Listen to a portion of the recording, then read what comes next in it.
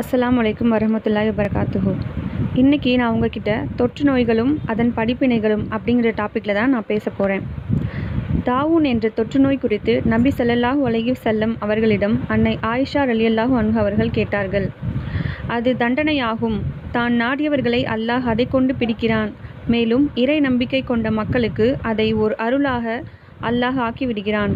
மோமின்களில் யாருக்கேனும் அந்த தொற்று நோய் தொற்றினால் தனக்கு அல்லாஹ் விதித்ததை தவிர வேறு எதுவும் நடப்பதில்லை என்னும் உறுதியான நம்பிக்கையுடன் அல்லாஹ்வின் பொருத்தத்தை நாடி நாட்டை விட்டு வெளியேறாமல் பொறுமையோடு இருந்தால் ஷஹீத் என்னும் உயிர் தியாகிகளின் அந்தஸ்தை அவர் அடைந்து கொள்வார். ஆதாரம் புகாரி. இந்த தொற்று நோய்களிலிருந்து நாம் பெறக்கூடிய படிப்பினைகள் என்னென்ன என்பதை நாம் பார்ப்போம்.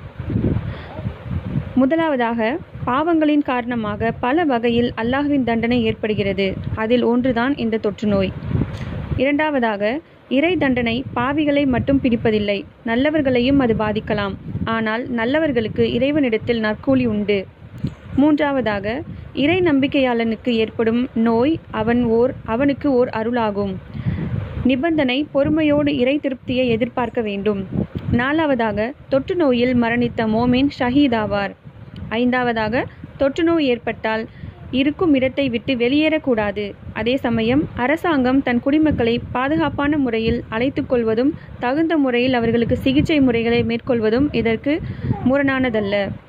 ஆறாவதாக, முஸ்லிம் நாடுகளில் உம்ரா போன்ற வழிபாடுகள் தற்காலிகமாக நிறுத்தம் செய்வதும் மக்களின் பாதுகாப்பு கருதி கல்விச்சாலைகளை மூடுவதும் சுன்னாவுக்கு நெருக்கமானதே.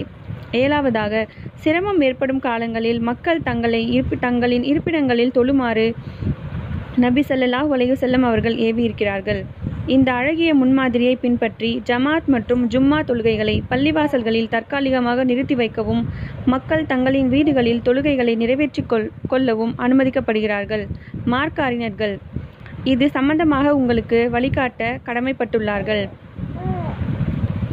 இந்த வீடியோ உங்களுக்கு பிடிச்சிருந்துச்சுன்னா இந்த வீடியோவை லைக் பண்ணுங்கள், ஷேர் பண்ணுங்கள், மறக்காமல் நம்ம சேனலை சப்ஸ்கிரைப் பண்ணுங்கள்.